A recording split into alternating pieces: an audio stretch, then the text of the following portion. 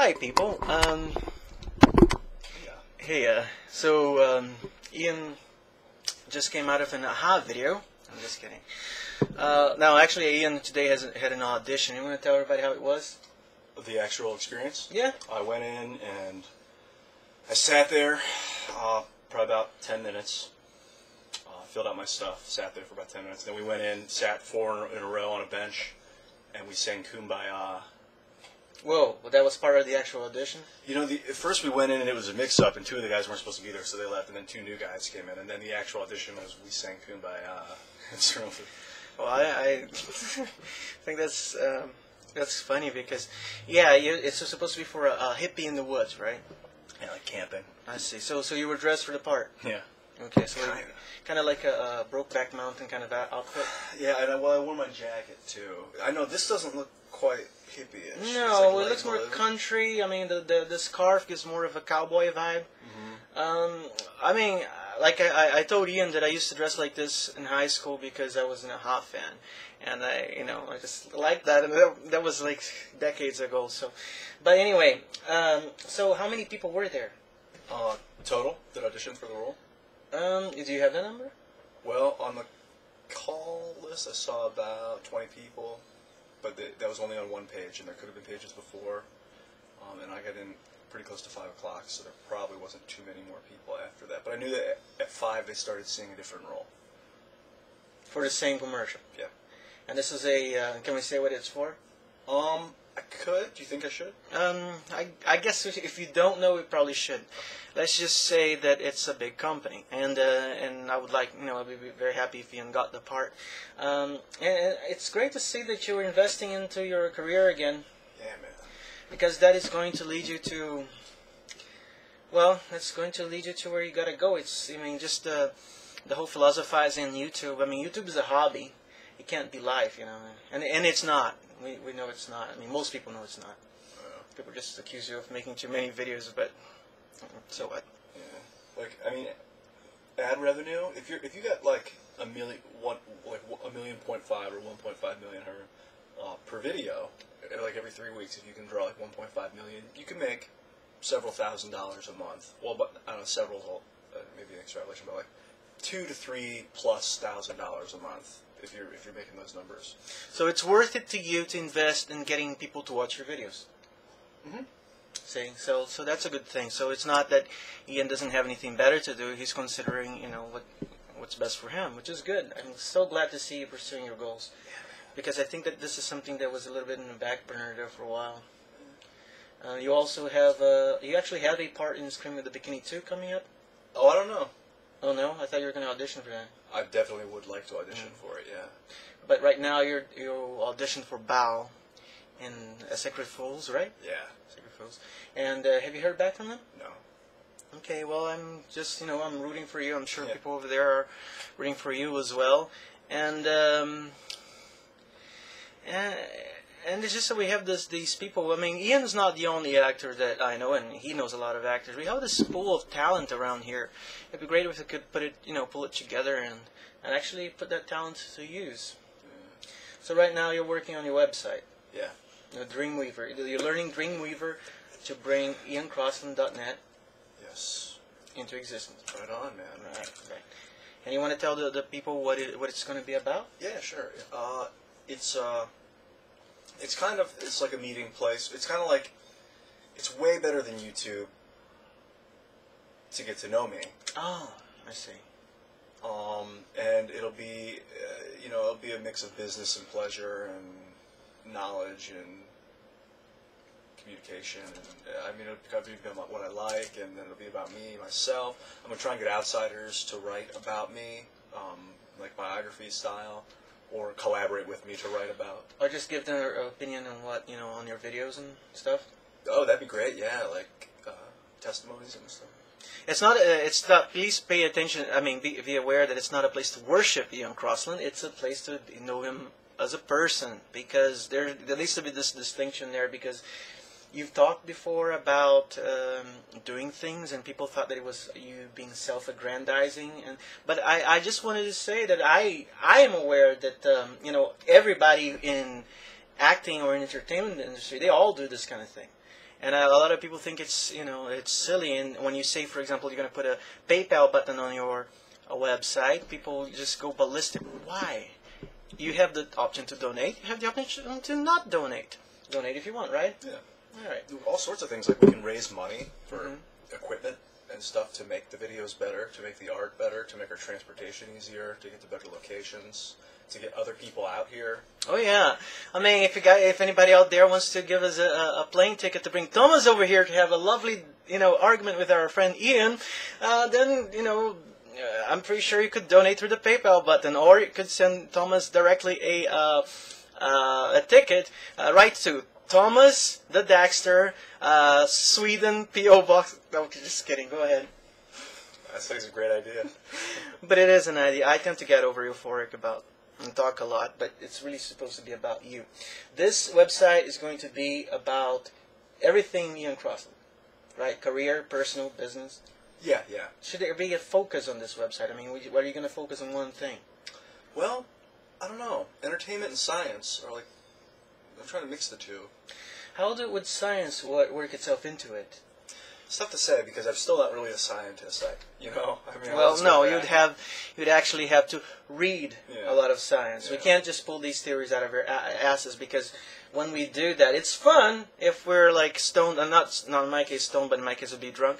It would be fun. However, when we realize that other people have already done the research, we kind of look silly. Yep. Yeah, we don't want to do that. Right. And are people going to be able to buy merchandise on your? Not because of the quality of the merchandise, but to donate. Because a lot of the times people are more willing to donate if they're getting something back. Oh, that'd be cool. Maybe, yeah. Like autographed photos? Or sure, yeah.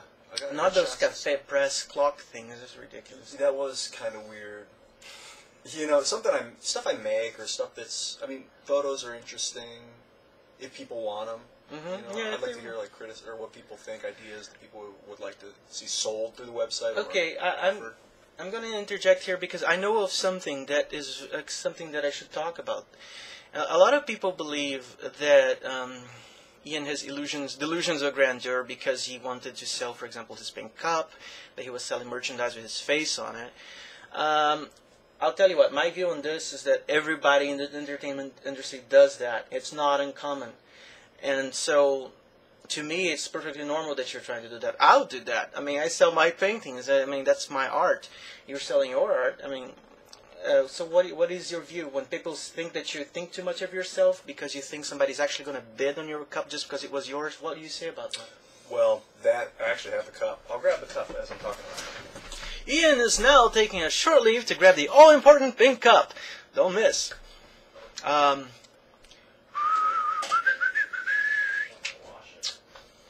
Blues clues. Oh, he's found the first clue. So there were actually two pink cups. One I took to Burning Man, and this one I didn't take to Burning Man. But I never really it wasn't about getting money for it, although at the time I was strapped for cash, and I was like, how can I make money? But it was like, I was really interested to see what would happen, like how the people would respond to it. And if it was like a genuine thing, and someone paid like $600 and they wanted it, I probably would have sold it. But yes, it's capitalism. It is, dude. It's fine. Capitalism is fine. You get what people pay how much they think something is worth, and you give it to them if you think it's worth it to you. It's fine. But I think that the question they had is, they thought that you were very self-important about doing this, but you don't feel that way, do you? I bet some people thought I was acting like I was more valuable, or the videos I was making were more seen than I thought they were. But I wasn't placing a value on it. I was auctioning it for whatever value because I was interested to see at that as point an in my experiment. life, yeah. And it told. Well, just be aware that some people are going to say, hey, that's not quite it. I watched that video and you actually thought that you were worth a lot of money. I mean, that the cup was worth a lot of money because it belonged to you. Well, a lot of people are going to say that. How I was talking it up like I'm the center of the world, God, and all that. Like, I mean, I really felt that stuff getting stoned a lot. Like, I really felt like I was controlling weather and stuff rather than being part of it. Yeah, I think that a lot of people who don't do a lot of weed, they can't relate to that, and it's really a shame because you got the situation where no matter what you say afterwards, they're gonna think that you were either lying before, or that you're lying now about what you really think. I think it's suggest they get stoned and find out for themselves. Yeah. I suggest if you think if you've never been stoned and you saw me stoned and you think and you don't know what to think, get stoned. Do the fucking drug before you talk about the fucking drug. And then in the same sentence, I'm going to say I'm not going to suggest it. So but the thing is, our country was founded on people getting stoned. No, our country was founded on liberty. Well, because they were stoned and they realized what liberty was. Okay, do you really think that? Because you're going to research. Washington had huge crops of marijuana. Did he? Yeah. I haven't really read about this, but if he did, it's fine by me because I think the liberty and individual rights are the most important values, most important American values there are, and that's why I think that the socialism doesn't apply to America very well. It doesn't adapt to America very well. Because we need a place where liberty, individual rights are still protected. The Constitution is still taken seriously. It's still taken to mean what it's supposed to mean, what the forefathers meant it to be. Not, because we're in a moment right now where civil liberties are being taken away from us every single day. We have the TSA, which is now totally Soviet, annihilation of human rights or whatever, and we have these things happening, these wars that the forefathers would never put up with any of that. But I'm done with the little Oliver Wendell Douglas speech. I'm sorry. Back to Ian's career, which is what we would like to speak about. There's a point where you're gonna have to understand some people will see you as a person. They will see you as a friend, a potential friend, or somebody, a normal person. But there are going to be people out there who's going to see you as a fountainhead or a cult leader or, a movie star, and they'll either worship you or hate you. Regardless of what you say, you cannot please everybody. I just wanted to say that once you put that website up, you're opening yourself to all those people. And I shouldn't be putting you on the spot by saying this stuff, but it's reality, and you're just gonna have to deal with it. We're cool. That's it. That's cool. So you're used to this kind of thing. I've gotten pretty used to it. Yeah. It was another thing, man. It was like trial by fire, man. Do this YouTube stuff, like being honest. Like I forced myself to be honest. It wasn't a natural thing. And I had to use some drugs to get to the point where I was comfortable being honest, which was Don't you think, though, that when you use the drugs, you were less honest because the drugs did a lot of the talking? I was less empathic. Like I was less. It's hard to say because I was honest about the drugs. Eventually, I started telling people that I was smoking weed, so I was in the same vein. It was. Okay, I think that the people would like to know if you by now have figured out that the stuff you said about AIDS not being real was drug-induced. Yeah, well, probably, yeah. I don't think I ever would have said anything like that publicly without some sort of drug that caused me to not worry about it. I'm more concerned about the actual thought. I mean, don't you think that the drugs made you think that? Because, I mean, it's pretty well known that it, In this, I gotta admit, it was a lazy thing for me to say. The way I phrased it was very lazily said and more for shock value than for exactly what I was thinking. So you really think that this is not backpedaling? This is your honest opinion? That you really believe that this was said for shock value? Yeah, when I said HIV does not exist, that was said for shock value. Because I remember after that you said that you found out some more information and you changed your view. I'm not trying to trap you on this. I really wanted to know because there's a lot that one video stuck to a lot of people. It didn't stick to me in particular because I don't really care, but because sorry. Anyway, I just wanted to know that. Yeah, I saw a video where I read some stuff where people were saying that the HIV virus had never been isolated and no one had ever seen it. And it was from virus, right? Yeah, and it may have been from the 90s when that was said, and then I'm talking so loud. No, it's okay. I think that we need it so the microphone picks up. And then after that, people were like, "No, you idiot!" Pointed me in this direction, and I went and looked at some other stuff, and then I saw that they actually had isolated the virus, and that or the retrovirus, I guess you'd say. So it does exist, the HIV retrovirus. Yeah, well, it's when I said I don't care, it's because what I really meant is to say is that I don't see why so many people make such a big fuss out of it. You know, you said a lot more things that were even, more insane, so to speak, that sounded more insane than that. And people, didn't say anything about it. But you reached the AIDS thing, it's like you offended all the sacred cows of YouTube. I think, okay, there's a couple things about that. One is like when you've been told something your whole life, and then someone comes along and says that it's not true, or that this is true and that's less true. There's a reaction, like a violent change, almost like a ripping away of something or something. So they got offended, is what you're saying. Yeah, because they're like... They're offended, but they're understanding. Yeah, but then there's another part of when you have been told something your whole life that you didn't necessarily believe it, but it was the only thing you were told about it. And so you just went along with it, and then someone comes along and says that it's not true. It's almost like jealousy that you weren't the one that said that it wasn't true. Or you weren't the one that questioned it, but I would just say it's chalk it up to collectivist mentality. I don't care what people say if it's something incredibly crazy. I mean, I hear people say that the Holocaust didn't happen, and it's like, according to my inside info, it isn't quite that way. Although I do know it's been greatly exaggerated, and if I say that, then I'm going to be in trouble with the courts in Germany, and I don't even want to go there. But what I'm saying is that people should be able to enjoy freedom of speech, because if what they're saying is insane, you have the right to not deal with the person who's saying those things. You have the right to choose your friends. If we're living in a place where you can't voice your opinion because speech is restricted, then you're going to get into a situation, for example, you could know a racist all your life and not know that that person is a racist, and never know you're dealing with an asshole. And that could be coloring. Yeah. That's interesting. Yeah, because the only reason why this person isn't out there shouting their irrational bullshit is because there's a law saying that. And then you're still treating that person like, it's worth treating them like a person. But in reality, it's not. It's just that they've got this law that doesn't let you see who people are. And besides, if you start restricting speech, because you don't like what they're saying, so you're restricting all speech. Fahrenheit, was it 451, 415? I can never remember the number. Fahrenheit 11? No, that's a different one. Oh, interesting.